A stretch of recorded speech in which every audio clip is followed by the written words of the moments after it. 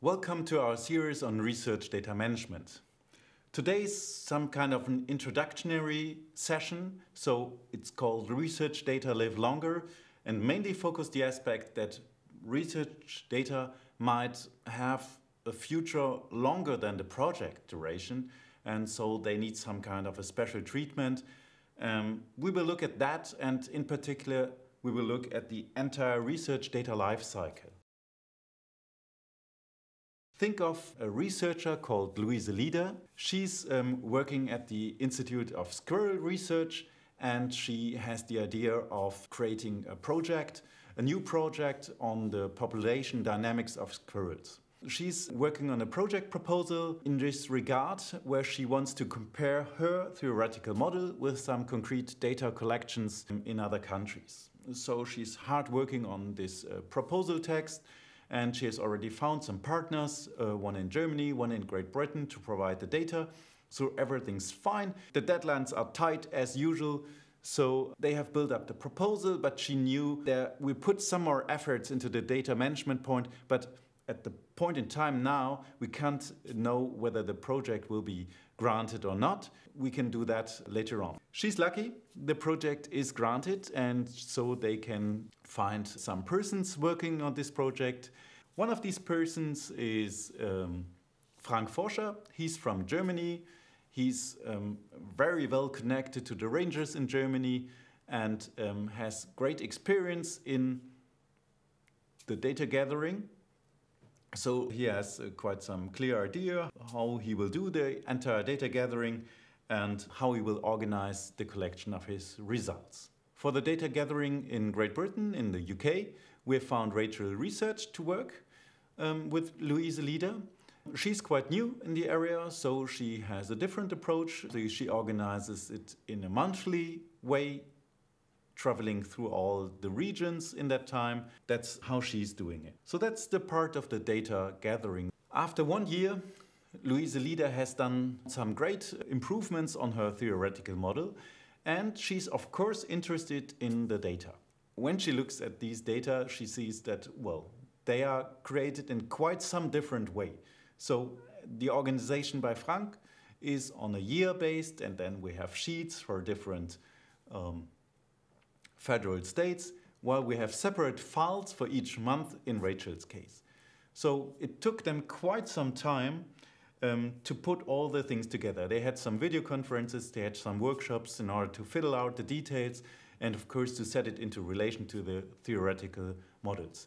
Nonetheless, everything works out fine, so they have some great publications. Frank and Rachel could finish their PhD thesis within this project, so everybody is really happy with the project, and they are very often asked for some additional information on the projects, and that of course no problem. Everybody of them has looked into the preservation of the data. Luise is using the Institute file server and has a project folder there where she put all the data that she has created, her theoretical models, but also the data that she got from Frank Forscher and Rachel Research. So Frank Forscher has collected all the data on a USB stick, and he has even selected all the relevant mails from the rangers and put them in addition on this stick. Well, so that we have additional information available. Now, remember that Rachel traveled around quite a lot, so while she provides the electronic data and stores them on a CD, she also has used a lab book, handwritten lab book in this case, and she simply put the CD into this lab book where she has some additional information, for example, on observation points and things like that. Even several months after the project has officially been finished, people are still interested in the research. Unfortunately, Rachel has left research and is no longer available. And Luise is now head of the institute and typically doesn't have so much time to cope with such nasty data details. But Frank Forscher is still available, and even though he's not so much interested in squirrels anymore, he's happy to answer the questions by several other people here. So, of course, it always takes some time for him to again dig into the data and select the ones that the people are used to. He's happy with that and likes the contacts that come out of these aspects. Now, 5 years later, Remy Reuse has been granted a new EU project. He has to look, or wants to look at the evolution of squirrels in entire Europe. One of the conditions that are connected to this grant is that he must build on the work of Luise. Well, now Luise gets a little bit nervous. Of course, she has taken care of the data and has fulfilled the good scientific practice by ensuring that the data is available for at least 10 years. The question is whether she will still be able to answer all of Remy's questions. So she again looks at the project folder, which is fortunately still available, even though the file server has been moved several times. But the data is still available and she can look into the data. Unfortunately, she finds out that it's quite hard to again get an understanding of the different data. So she tries to talk to the others, but unfortunately, for example, Frank Forscher is no longer available. Now, when she meets with Remy Reuse, it turns out that he has a slightly different focus. So he is not so much interested in the theoretical model, but into the concrete data collections, because they must be fit into the new data collections he will carry out. Unfortunately, he will now not only be interested in the color of the different squirrels, but also, for example, in the typical sizes. Now the question is whether such information is already available in Luise's data. When trying to fiddle that out, Luise contacts the different institutes. She arrives at Frank Forscher's institute. It turned out that unfortunately the USB stick has gone lost because the institute has moved to a different location. So no more data from that place, unfortunately. On the other hand, somebody at the Institute of Rachel remembered that she has this lab book. And indeed, they handed over the lab book, and Remy is happy to find some more details about the observation points and even where some additional information, for example, on the size of the squirrels is stored there. So part of the information is reusable for Remy, but others are not. So how realistic is that scenario? Well, keep in mind that it's really nice work by Rachel, Frank and Luise. Everything's fine.